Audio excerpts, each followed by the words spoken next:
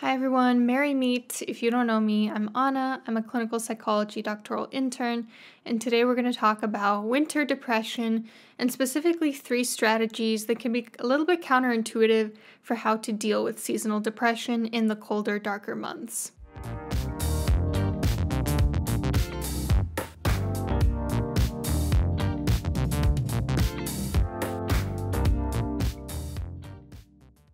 I do have an older video on this, scientifically proven strategies to prevent and manage seasonal depression. Check that out if you're interested. I also have a happy lamp featured in that video if you are looking for a particular brand. But if you're already doing everything that you need to be doing, taking vitamin D, using a happy lamp for 20 minutes every morning, you're still feeling down this time of year, this could be the video for you. This video is just to kind of normalize what you're feeling, and instead of actually giving you tools to fix it, giving you some mental tools to lean into it in a way that makes the suffering actually more manageable. We as humans are obsessed with sunshine and rainbows and warmth and glitter and ponies and all things bright. We flee to tropical locations at the first hint of a chill in the air. We freak out when it starts to get dark out earlier. We mourn summer. We mourn the life that summer brought us. For a lot of people, it's really difficult to manage the cold, dark months. As a society, I think we overvalue happiness to the point where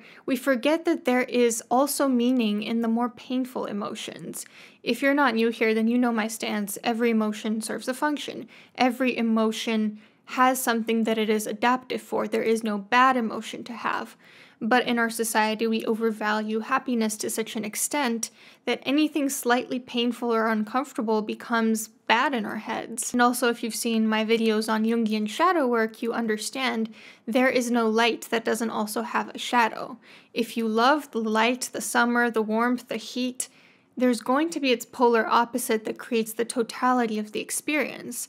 You cannot have just summer year long, because then it wouldn't be summer. It would just become your baseline and you would have no darkness to contrast it with. The only way to remove a shadow is to live in the dark, meaning you cannot truly experience joy if you don't also sometimes experience pain, to put it into perspective. So I think a lot of seasonal depression can just be attributed to plain old resistance of reality, resistance to the idea that you have to accept sometimes there's a darker, colder aspect of life, and that's just the way things are. And without that, there wouldn't be a happy part of it. The opposite of radical acceptance in DBT, or what's called willingness and ACT. The opposite of acceptance, resistance to what you know is outside of your control, and yet you still cannot accept. A lot of people resist the cold, the dreary, the bleak, the dark. We crave constant happiness and sunshine. We feel wronged when winter comes along. Society also resists the reality of winter by keeping up the same expectations of productivity that we had during the summer. Whereas many animals are in hibernation this time of year, or just trying to conserve their energy, or just trying to find a solid shelter for them to be in during these difficult months, we as humans continue to work ourselves dry. We simply don't have the same amount of energy in the winter as we do in the summer, because evolutionarily we're not built for that, and yet we still try to resist this reality and we try to push ourselves past our biological limits. And when we don't have that energy and the same expectations of productivity are placed on us, that's when we get things like burnout and seasonal depression. So what if instead of resisting winter and the depression that comes with it, what if we were to lean into it instead? The way I see it, there are sort of 3 ways to lean into it.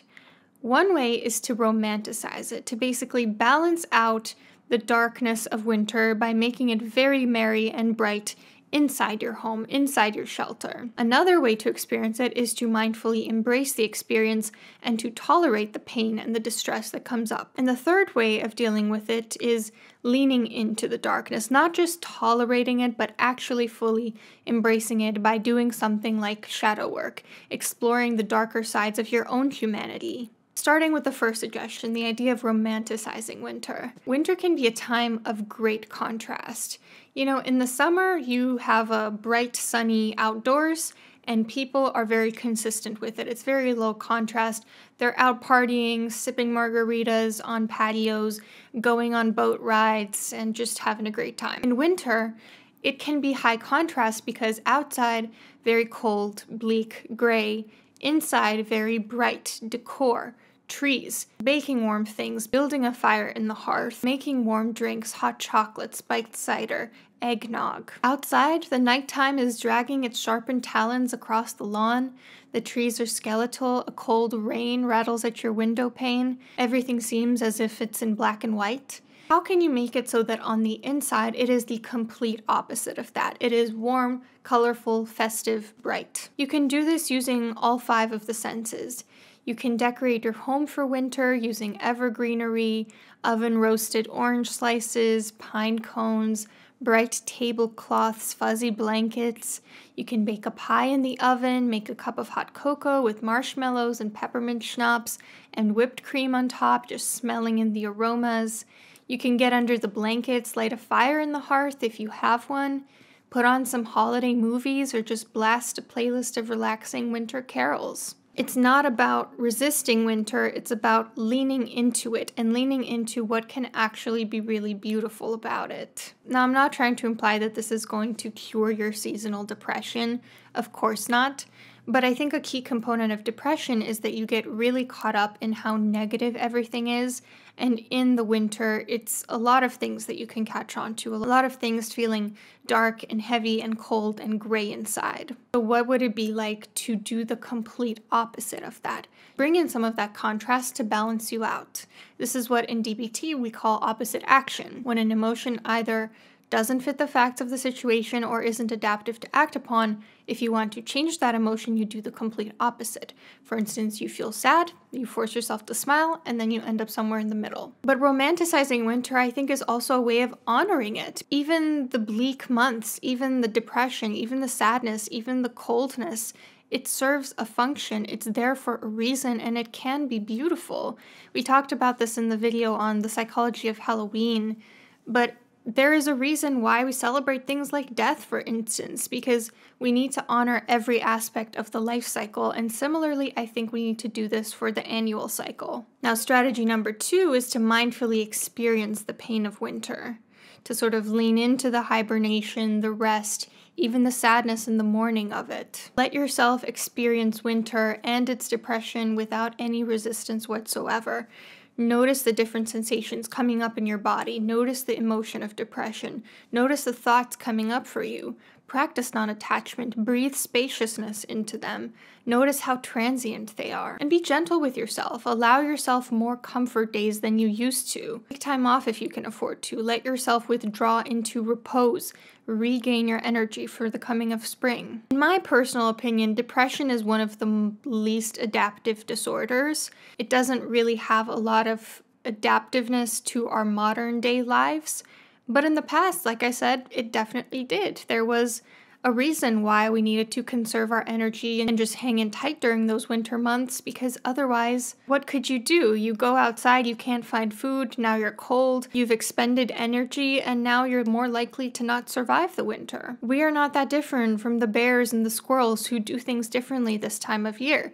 We need to stop forcing ourselves to an impossible standard year-round, and instead think about what are some ways we can be more gentle with ourselves and let us experience this period of low repose for what it's meant to be. And the third tip, which is my favorite for how to deal with winter depression, is lean into shadow work. If you don't know, shadow work is basically uncovering and integrating the shadow self, a concept by Carl Jung, a Swiss psychiatrist from the 20th century. The shadow self is the part of you that was basically rejected during childhood and sometimes adulthood as well. It's a personification of all these traits that you strive not to be. So it's the darkest time of the year.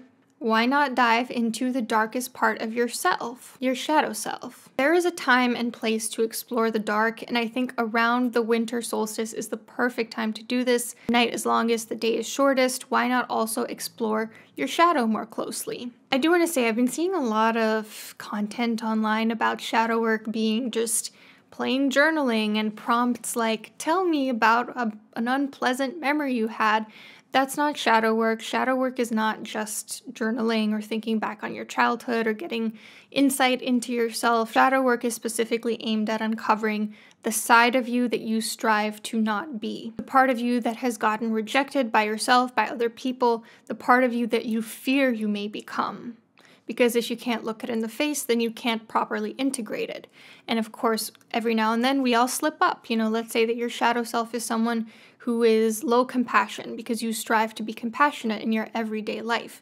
When a moment comes around and you're not going to be able to be compassionate, you don't want to be caught off guard and judge yourself so harshly. You want to have said, yeah, I've met my shadow self. I know there's a part of my shadow that is not compassionate, and I can look that in the face and still acknowledge that I'm a human being who deserves compassion. So some prompts for getting at shadow work during the season include: what are your biggest pet peeves about other people? What do you hate about other people that you try to avoid doing yourself? What are some times that you were disproportionately triggered by something?